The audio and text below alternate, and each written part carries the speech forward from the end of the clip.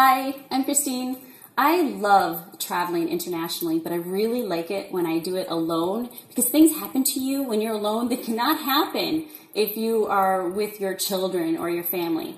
One time I was in Paris and I was at a little cafe and I was ordering lunch and I had a lovely lunch and the waiter came by afterwards and he said to me, "Coffee, tea, or me?"